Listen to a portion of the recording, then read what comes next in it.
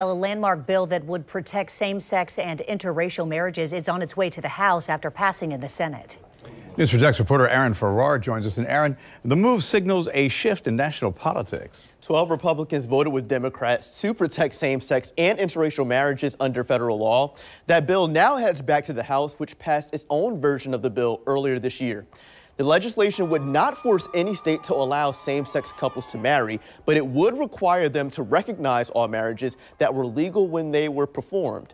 It's a measure of relief for the hundreds of thousands of same-sex couples who've married since the 2015 Supreme Court decision that legalized gay marriage nationwide. Senate Majority Leader Chuck Schumer says this legislation was a long time coming. As you know, this is personal to me. In 2020, right after the passing of Justice Ruth Bader Ginsburg, we were at a family dinner, and my daughter and her wife were distraught and asked me, could our marriage be undone?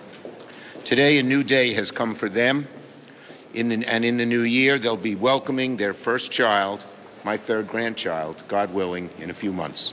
For the sake of our nation today and its survival, we do well by taking this step. Not embracing or validating each other's devoutly held views, but by the simple act of tolerating them.